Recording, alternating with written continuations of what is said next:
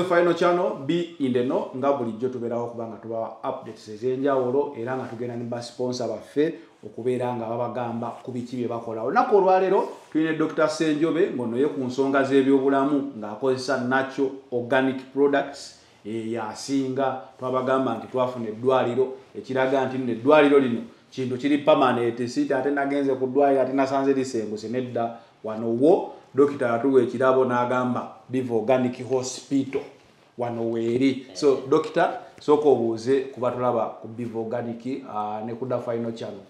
Baraffe abatugoberera ku The Final Channel mwebale kutulaba. Abantu batulaba batugoberera bagoberera programs zaffe bagoberera ebyobulamu mwebale kugoberera program eno ate n'okwagala obulamu bwammwe. Omanyi obulamu bwo kyekisinga abantu abasinga tebakimanyi. Waliwo mukadde yantuukirira wano myezi ng'ebiri emabega n'agamba Dr.Senjobe nzize kunzijanjaba naye ndi mwavu siina ssente nga bona ndaba wano ndi maama wo naye n'atera okufuuka jjajjaawo baganda bo baganye okumpa ssente bagambye bo tebagenda mu bintu bya habo. Nemugamba mukadde nze nja kujjanjaba yali alese akasente ke katono n'agamba essente zendeese ziizo nga tanaba nakumbuulira bulwadde. Mugamba mukadde kali lwaki ompa ssente nga tonnannyonnyola kinnuma nagamba tisireseeyo ndala n'okutambula atambudde akooye sireseeyo ndala nannyonnyola yali alina obuzibu bwa arthritis nga alumizibwa amagumba alina sukaali alina ekizibu kya ulcers mumazeeko ebbanga naye abatabani bagamba tetugenda kuwa ssente ate ng'akozesezza eri mu mpeke alaba tafuna njawulo. Naye omusajja gwenda bono ku TV ne gwenda ba ku mikutu egy'enjawulo kaŋŋende bwannemererwa mmanye nti nabyo ebyo tebikola ki ne tumuteeka ku treatment okumala emyezi ebiri. Naye k'omu ku batabani be abaamugaananga okujja wano ku Biva Organic bwe yali akomawo omulundi ogusemba yamugamba maama tugende ffenna naye mbadde n'ekizibu ekibadde kyensumbuwa okubala ebbanga ate ye ng'alina prostate enlargement nga tasiba musulo. Kale okiraba nti abantu abamu banyooma eddagala lino ery'obutonde nga balowooza terikola abamu nga balowooza bya bulimba. Bagamba ekigo ekimu tekirobera mwana kukola ki kutambula. Abantu abamu babeera bagenza awantu ate abantu mwegendeze n'awantu bwe mulaga abamu bafunye eddagala mu nnyimbe kati oyo naye n'avumaganya eddagala ly'obutonde badaga oli yafudde ate osanzeewo atunda bakwata akazinda tulina liri n'obuuza kati oyo ogenda musanga wa address ye ogenda mujja wasinga omala okuva mu lumbaawo oba mu kufiirwa okwo ate biba byalayisi abamu ne kijjanjaba endwadde zonna paaka mwe baligula abamu balitambuliza mu baasi kati oyo n'agamba abahabo tebakola eddagala olijja wakyamu abantu oligula ku bakyamu n'omuntu gw'oligulako tolina wogenda kuddamu kumujja. Naye nze jangu ewange okomewo ngambe dokita wano waaganyemu tukoze tutya manya mangu ekyokukola kubanga wendi ojja kunsangawo emyaka gyonna. Ekyo kinosinga okwebazaako nti permanent hospital kizimbe si kipangise kizimbe kya Biva Organic ddwaliro kituufu nkiyinamu obukugu nakuguka mu naturopathy nsobola okumanya nti omuddo guno gulimu ekirungo bwekiti nakino nakino bwe extractinga gusobola okuyamba ku muntu alina ulcers ne ziwona gusobola okuyamba ku muntu alina uterine fibroids ebizimba mu nabaana ne biwona oba omwami ng'embavu ntono nti bwe tu-extractinga nutmeg ne tu-extractinga ne modi ya witi ne tu-extractinga n'empirivuma n'omusa tusobola omukola eddagala esobola okusitula amaanyi ge agabadde gagenze gakendeera. Dokita esebo abatulaba ku The Final Channel wano organic products ogambye emmere ddagala olwaleero njagala nkubuuze tuyogedde nnyo ku ndwadde olina endwadde zino ne zino jangu tukujjanjaba leero tusobola okukolayo nti prevention is better than cure. Engeri gy'eri emmere tugirye manye nti wendya kino ekintu okumala ebbanga weeriti buno obulwadde sijja bukola. Era abasinga okungoberera nze mu kamwa kange temutera kubeeramu kigambo nti jangu tukujjanjaba nze obanga benzijjanjaba era baali bazeeko ku Biva Organic wano bw'oba ojja okimanya nti ojja ku layini bw'oba osobola kola appointment tosobola kujja era waliwo yankubira ennaku ezo Dr.Senjobe nzegala kujjaawo sigenda kumalawo dakiika 3 ndi mu bwangu. Nemugamba ssebo nze mpa nnyo omuntu eyasoose ekitiibwa nze enkola yange wano first come first serve. Ayasoose gwe nsooka okukolako. Ne bw'oba ozze n'ekisawo kyo nga kinene nedda nze omulamwa gwange si ssente omulamwa gwange kukukolako ne nkukyajinga ekyo ekijjamu ekyo ky'otwala. Saagala ssente zo nnyingi nti olw'okuba ndabye oli mugagga abantu abasinga be basinga okukola ki oyo muyiseewo mangu oyo afe tukukola kwasoose era bw'ojja ku Biva Organic ojja kusiima naawe ogambe nti ddala bali buli omu bamukonsidalinga ate tukulagirira ne biki by'oyinza okukozesa okwejjanjaba ne bw'oba tonnajja wano kuba tetujja kujjanjaba nsi yonna kujja ku Biva Organic tubajjanjabire wano. Nze olunaku nze nkoowa mangu olunaku nkola ku bantu 120 n'enyinyuka. Abaddako ne mbagamba mujja kujja olunaku olukola ki oluddako kaakati bano abalala abatalina ssente bo tetubayambe. Olwa tugambe katwogere Akakomera. Akakomera kakola ki? Akakomera waliwo leka ekigambo sedero. Bannamasaka bakayita sedero. Toli we Masaka. Ndi w'Ekyaggwe Mukono. Oli w'Ekyaggwe. Ab'Ekyaggwe babawanuuzaako ebintu bingi. Abakunja. Waliyo abakunja naye waliyo ab'Ekyaggwe. Oli mukunja? Ndi w'Ekyaggwe Mukono. Mukono okubeera omukunja okweganye.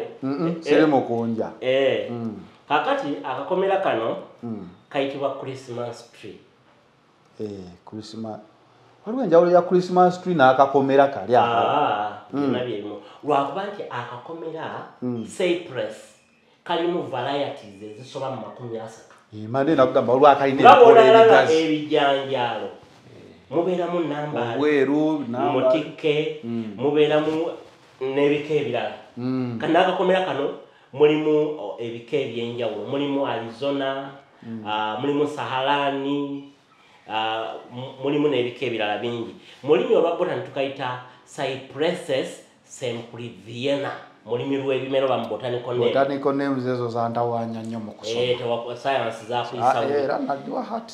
Kaina medicinal benefits ne phytochemicals nyingi. Kali diuretic akakomera kano kaina diuretic benefits. Bwetwogera ku diuretic akakomera kaba kayamba nnyo cleansinga urinary tract system. Era abantu bangi fe twakolamu n'amajjani waliwo abatasobola kubyetegekera. Naye gwe bw'obanga oli eyo sooka etegekera n'ogw'obukoola buno bukaze mu kifo ekyekisiikirize bumale busekule jjamu ensaano eyo gy'oteeka ku mazzi agookya egiikemu mu ttampeko y'amazzi agookya tabula nywa ku makya n'akawungeezi. Abalina ekizibu kya urinary tract infections akakomera kano olwa diuretic benefits ze kalina ne nakyo anti-inflammatory benefits wamu n'ebirungo bya nakyo antimicrobial. Kayamba nnyo ku bantu abalina ekizibu mu mukutu gw'omusulo. Bano banfuyisa omusulo nga gumbalagala, nfuyisa omusulo gulimu ekisu, abalumizibwa nga bafuuyisa, abalina ekizibu ky'okuluma omugongo.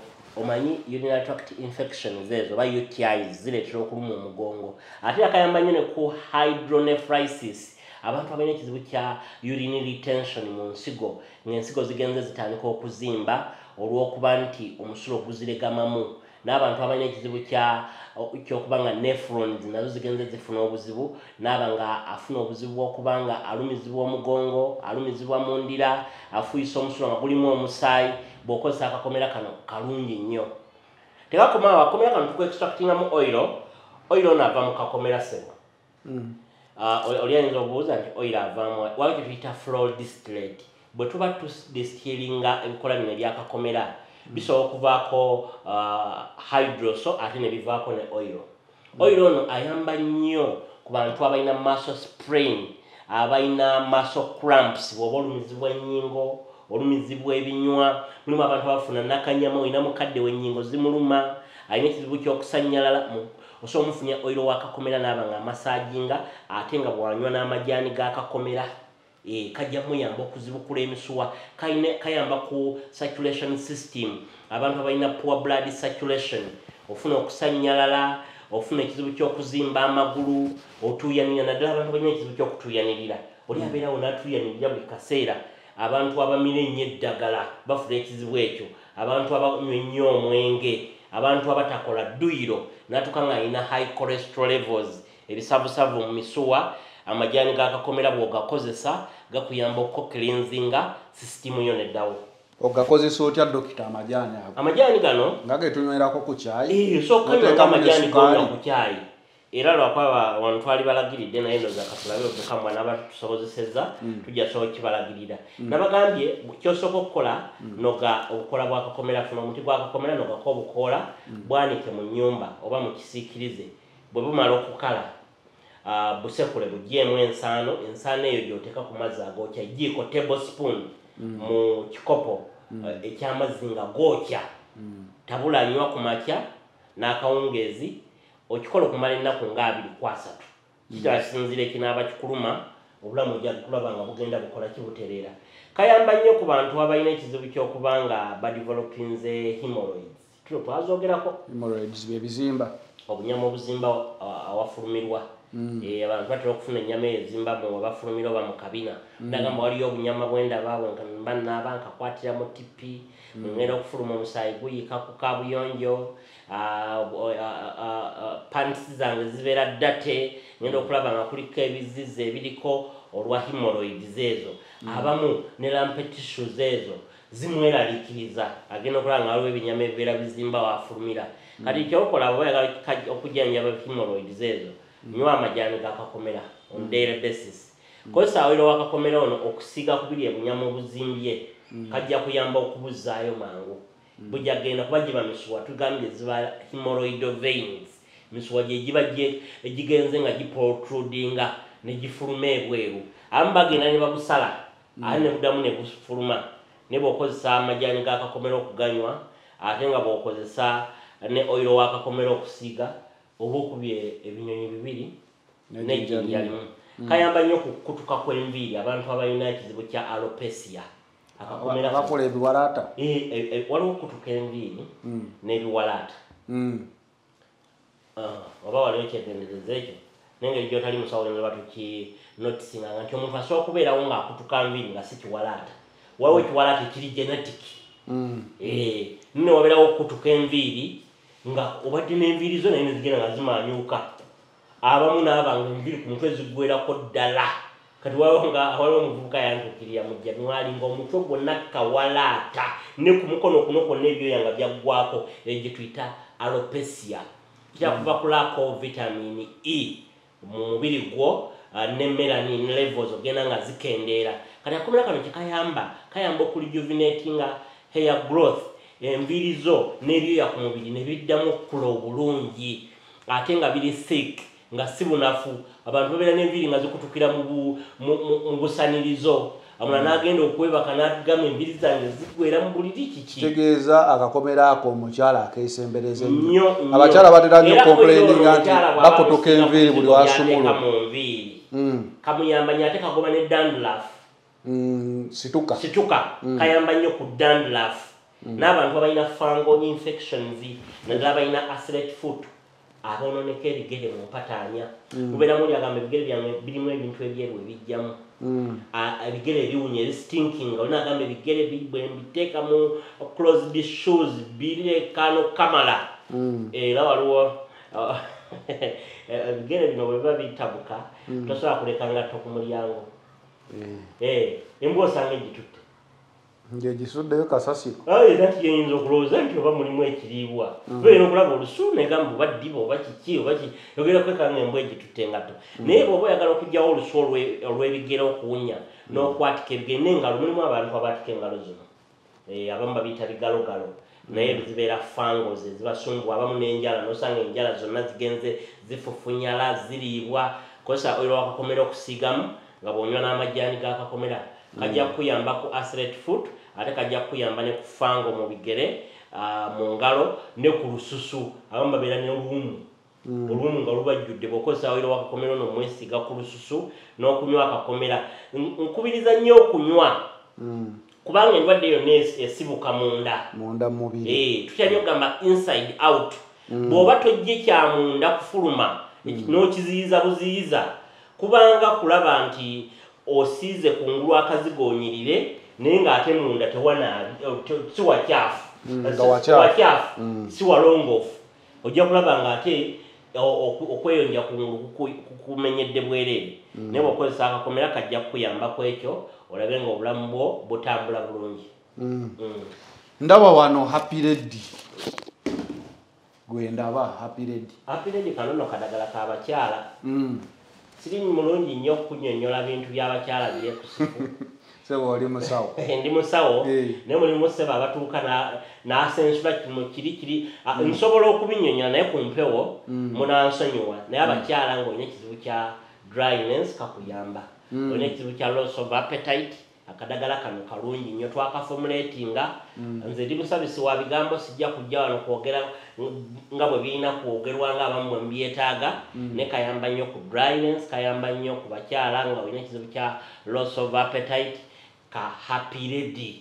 Abakyala bakozesako family planning amaka ne ganafuwa abakyala balwalako infections abaana abawala notuka ekiseera ng'essanyu ly'ekisenge lyakendeera munno tokyamulowoozaako ne bw'obeera naye mu kifo ky'okufuna essanyu ofuna kukulubuka Happy Lady akuyamba ku Biva organic wekali abaami twabakolera wake up call omwami alina ekizibu kya low libido embavu nga zigenze zikendeera mwami atuka ekiseera ng'embavu zakendeera takyasobola kusamba kyenda abamu n'afuna ekizibu kya quick ejaculation oba kyetuyita premature ejaculation aba yakayingira ekisaawe dakiika 1-2-3 so waliyo nabo obutikitiki nga naye olina ne gwe wanyumiza owa kando toyogera wa butikitiki bokka ngaaliwo n'ab'essaawa sebo bw'onywa wake up call otandika okwefaananyirizaako omuntu asobola okukoleza abantu basettinga alarm esewo mu mirimu oli agamba leero njagala ndabe olugendo wendutuusa n'asettinga tayima nga zino essaawa ze twambala n'asettinga tayima n'agamba kasite n'akuba akadde nja mmanya olugendo nduggusizza naye nga letotuuse eyo abantu beetaaga essanyu erijjudde nti omuntu atambule olugendo naye alabe munne ng'asanyuse si byakumuleka ng'ali awo takyabuse bw'okozesa wake up call ajja kutuusa wolaga atoddemu otambule abamu ekisinga okubaluma amaliriza n'ataddamu kutambula n'akoma bukomyawo abamu babeera bagenze bakula mu myaka ebinywa ne binafuwa kakuyamba okulijuvenatinga abamu bakozesaako masturbation ne banafuwa wake up call akuyamba n'oddirawo ddala obulamu ne buddawo ne butambula. Ki ekisigadde dokita olwaleero? Tubali kyayogera Akakomera. Kayamba nnyo nze kano ke kansanyusiza nembuuka topiki kuba nkalabye gasikala wangako. Akakomera kano kayamba ku bantu abalina respiratory disorders. Abalina ekizibu kya okussa ekiwanga sinusitis. Amajaani g'Akakomera gano bw'otandika okuganywa n'ogabeerako okumala ebbanga gakuyamba okucleansinga sinus cavities ekiwanga n'oba nga toziira tokuba myasi kajjawo okufeekeera kajjawo obutawunyiriza ssenyiga owa buli kadde ate kayamba n'okukirinzinga lower respiratory abantu abalina bronchitis ekifuba ekyo ekyakalaakiro abantu abakolondola buli kaseera abantu abalina ekizibu kya asima Akakomera kano kayambako nnyo ku ndwadde z'amawuggwe n'ekiwanga era abalina ekizibu ekyo noza mutegedde ekyokuba ate kakola nnyo ne ku bantu abalina halitosis ekyo kyeki dokita bad breath abawunya akamwa muntu omusembeera n'olaba nga akamwa akaleekaana Akakomera kano kalungi nnyo okujjanjaba halitosis omuntu avaamu olusu olutali lulungi mu kamwa abamu bambi kiswaza oli ne yeeraliikirira okutambula mu bantu naye ng'ate kijjanjabwa ne kikola ki kijjanjabwa ne kiwona omuntu abadde alina ekizibu ekyo ne kiggweerawo ddala n'ataddamu kifuna amajaani g'Akakomera ate kakola ne ku body odor abawunya olusu akabwigiri kavubuka kebayita kavubuka so waliwo omuntu ng'ali myaka ana oba okyalina kavubuka bagamba olwala akavubuka omuntu myaka ana ng'alaba bw'ayambulamu engoye zirina olusu oluvaamu bw'atuuya n'olusu oluvaamu si lulungi abalina abaana abalenzi abaana abawala abalina akavubuka naye amajaani g'Akakomera gano malungi nnyo ne oilo w'Akakomera omutabula mu bizigo bye weesiiga obenga obeera ku mulembe obenga tokaluubiriza mbeera nabakuliraanye. Dokita okusinza bw'onnyonnyodde Akakomera ako nina ekibuuzo kye nakubuuzizza naye tewakizizeemu bulungi kanziremu nkibuuze tunywagana amajaani ga bulijjo kana iswitch aga amajaani ne ngamba nze kati ewange nywa majani ga Akakomera n'enteekako ne sukali oba ne kaawa ne mixinga oba tekikola we ngamba 20 nga sinywa black tea nze nywa herbal teas nga bino majani ga Akakomera oteekamu ne sukali ono ne munywa kakati gwe ssebo ali agamba weetaaga sukali ate kati mbuuze engeri gye tunywamu caayi sukali banmu sikandwadde sukali okumuprocessinga chemicals ezirimu mpitirivu mukendeze ebintu bwe bityo bw'oba oyagala obulamu bwo obeerewo nga tolina kikuluma era waliwo hambuzi nagamba naye gwe ssebo buli lunaku tukulaba obeerawo tojjala otujjanjaba buli lunaku tebatugambanga ndi dokita yalwadde ne mbagamba mwagala ndwale buli oku mugambe byenjogerako tebikola mbikozesa kyova olaba sikola ki sifuna challenges bwe oyagala okwewala challenges gezaako okulaba nga oteeka mu nkola erijjawo challenges kati nze nteeka mu nkola byenjogera kyova olaba obulamu busigala butambula bulungi nze olina amajani ge wampaako bagaali gaaki naye wooganywa gokka nga tonywedde ku kasukaali ku makya enjala ekuluma mangu kati kyekimbuuzisa nti wembaava wano mpaako naye nkubuuzi sukaali omwagala bwagazi enjala ebegenda ate era bw'oba oyagala nsobola okunywa oli kyayi nenywa ne kano omulundi bw'oba oyagala kukendeeza kye tuyita acidosis oba omubiri gwe okubeera alkaline enough nga tegulina acid mungi kendeeza sukaali bw'okendeeza sukaali endwadde nnyingi z'oba ogobye endwadde nga high blood pressure oba ogobye endwadde za metabolic disorders osobola okunywa naye nga katono tetumukugobaako naye nywa nga katono ya soda namuvaako omanyi nanwange kepa za soda 2 buli era soda nga kafeini alimu akukosa ne bwoba okozesa eddagala linakuyamba terikola soda sirwala nnyo nga bwe nalwala waliwo omwami yajja wano ku Biva Organic nga alina problem ya ulcers nga zimumazeeko ebbanga ne mugamba precautions zetugambye bona azigenderako ojja kuwona mangu naye bwonaaba tozigendeddeeko ojja kulaba do's and don'ts nkulu nnyo mu bujjanjabi era abasinga bw'omugamba nti owaaye nywa emirundi bwegiti na bwegiti tokola bwoti ne bwoti abibuusa amaaso n'asigala yengambye ekyupa ze za soda nga bw'ayagala najja nagamba naye enjawulo nga ntono mpulira ng'ebanga ejja ne mugamba naye binakugamba oteeka mu nkola biko nagamba naye soda ye nkyamulemeddeko ne mugamba naye sebo oleese ssente zo naye saagala zikuddamu zikwata nga ojja kukomawo ngambe nti sikoze eki sifunyeemu bwona asitopinga soda ojja kukomawo kima eddagala n'agamba bw'ogambye ne mugambe bwe ŋŋambye n'agamba olabika oli sirias kati kansooke nsitopingemu omwezi gumu nga sinywa nga nywa eddagala yagenda okukomawo ng'ate enjawulo alaba y'amaanyi nnyo ojjanjaba kendeeza acidi mu lubuto oyongeramu acidi ojjanjaba kutta kawuka ka ekipayiro lyakakusumbuwa okawabiriisa kati kanaawona katya abantu abasinga babeera ku bulwadde bwa sukaali ne bubamalako ebbanga naye ng'ate ebibakozesa tebisobola kukkiriza ddagala lyebakozesa kuwona era olagamba natuka nagamba mbu sukaali tawona naye nga gwe kennyini gwe kizibu